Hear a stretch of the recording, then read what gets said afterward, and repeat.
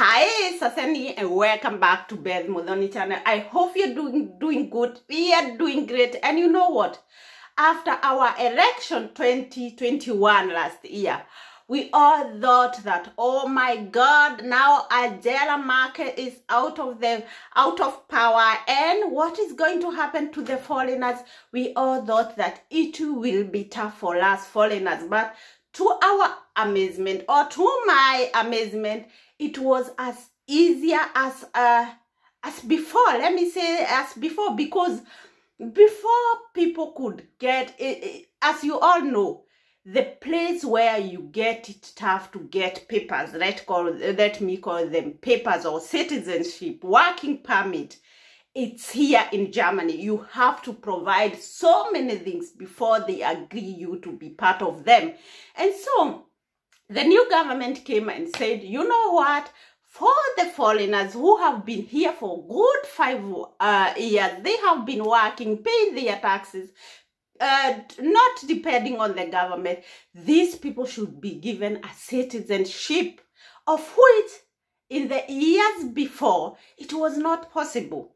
You had to do so many things, and they could just give you this we call unbefristet, like they give you some years and say you can stay with no worry, let me say so. But they said, no, these people, if anybody want and you have been here for 5 years, you can go ahead and apply for the citizenship. And then they came back and said, you know what, we have people here in Germany who have been in Azur home. Azur home is a refugee home.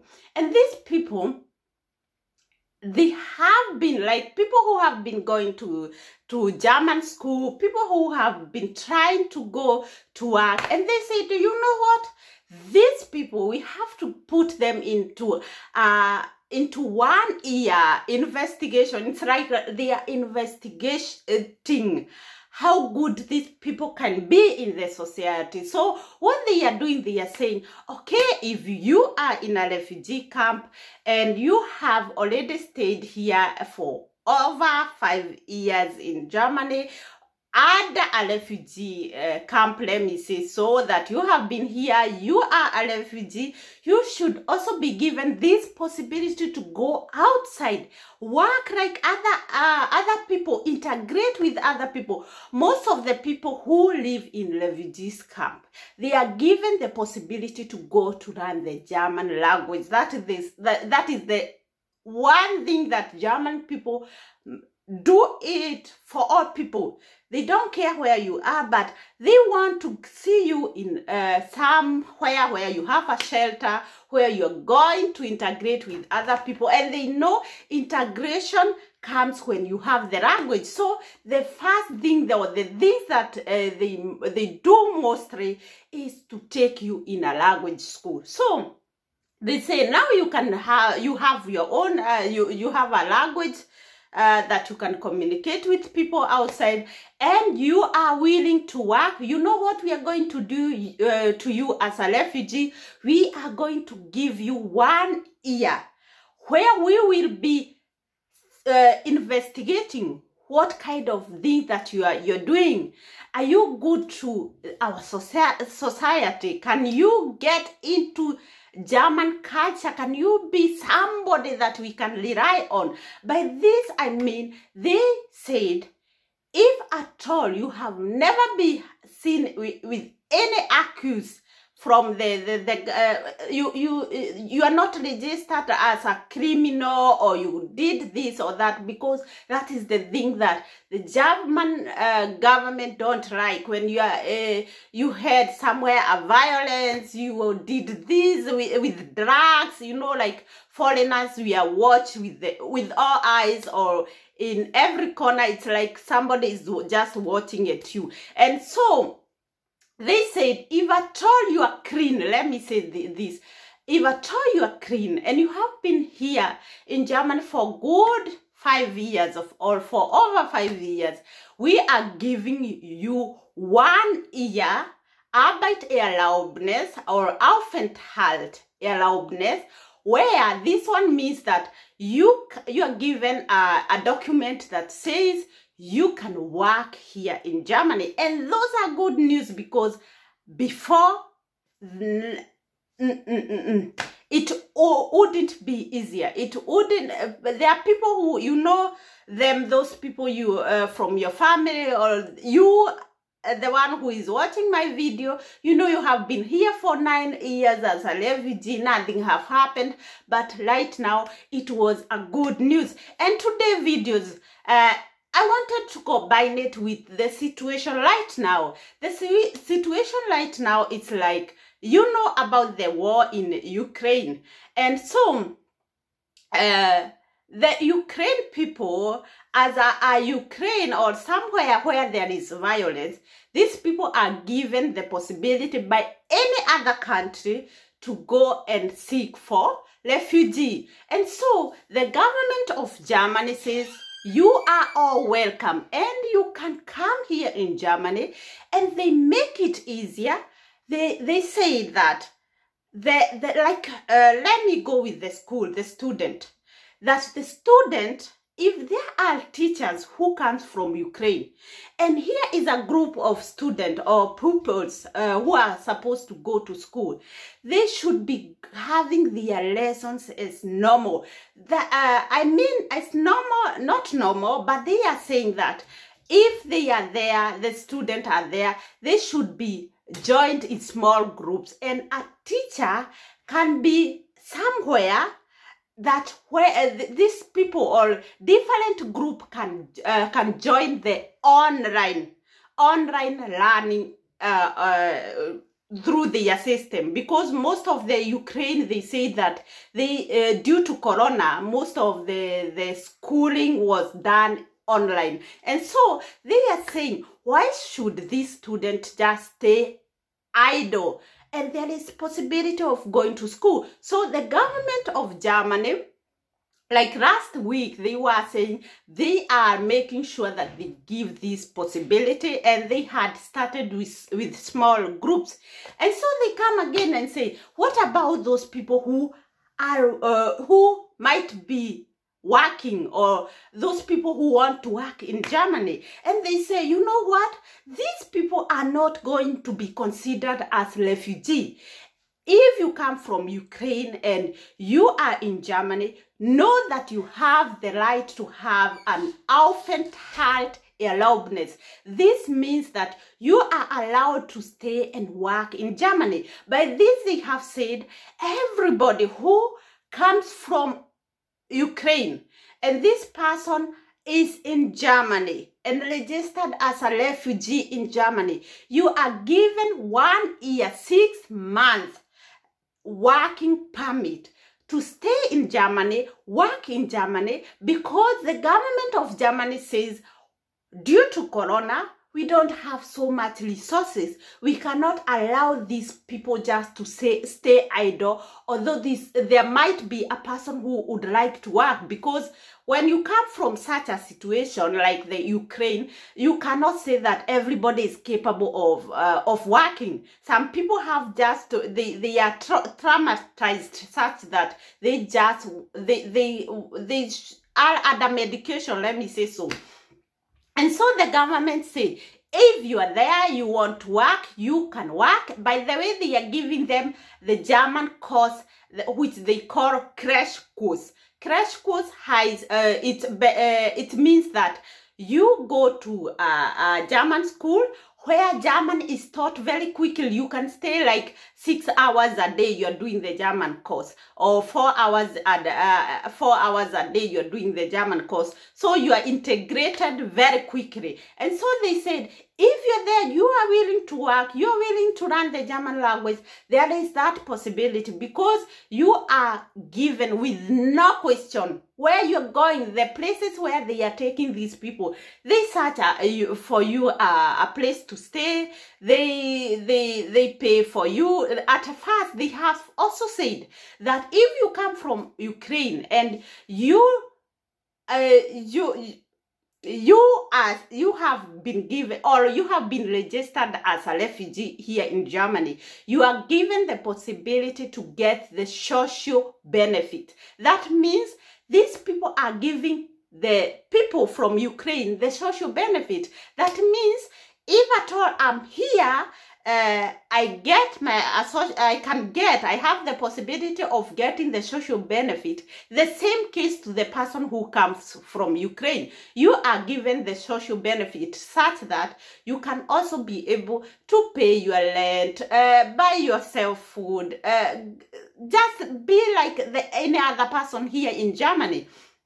And so for the first 1 year, 6 months, that's what the government have decided for the first 1 year, 6 months. And now come another question. And this is a question which many of you have asked me in my email. Beth, what about the Ukraine war?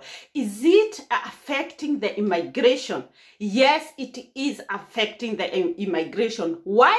One thing, like the people who are coming from Ukraine, some of them are doctors, some of them are nurses, some of them are, they worked. No?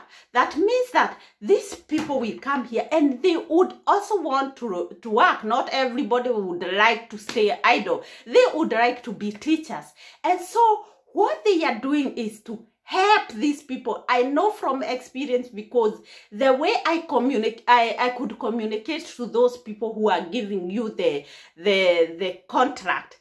It's not the way I can communicate with them right now. Right now, the government have said Ukraine people have the priority. They are giving, like, those people who are already here, they can work in those sections, give them the priority to do this. And if at all you cannot give, it's not possible, then you are allowed to go beyond. And there are those companies who have experience, like somebody, a company in München. This lady told me, I have so good experience with the Kenyan people, and since we started our volunteer, taking people to come for FSJ, we have been taking on the Kenyans because we have a good experience with these people, and we don't want to change. We don't have a reason to change and say to the next year we are going to take another people from another country. So there are those companies who want to stick to their program or to what they know. And so if you ask me, is it affecting? It will affect. But one thing that you should note, that right now you should not go ahead and say, I won't finish my German course, because not only the Ukraine people, even to those people, when I started the immigration process, or the videos that I posted to you, many people were writing to me, you know, Beth, I'm there, I'm in, I have started my German course. And later, they could also write to me, you know what, I decided to quit. I didn't have money. Some said that it is so hard. And if I tell you the truth, only few have made it, because most of them people, they have failed in exams. And you know, if you fail in exam, you have to search a way to go back and do the exam, or you have to start searching for companies that don't need B1. And this one is becoming hard at the moment. Many companies want B1, and the reason they want B1, they want you to be a volunteer person in their company. And later, they want to get a Fachkraft. Fachkraft is to get a teacher from you. A teacher, or not a teacher, let me say, they want you to remain in the company. That means this company will take you as a volunteer. Later, after volunteer, they will help you do the training there. And that means you're going to stay at their place for 4 years. and later you can decide to remain there, of which many people decide to remain in the companies that they have done their training, and so they know that they are doing this because they need you later. They want B1 because they know this B1 is going to help them and help you to go ahead. And so Ukraine war is going to affect here, and Ukraine war, we cannot say anything, because even though we were in this situation, we would like people to handle us like that, because we would like so much to stay in our countries, but not everybody. And why am I saying that this will affect? You know, like a person who was working in Ukraine have lost everything. A house, she don't have it anymore. The company where she was working, it bombed and such thing.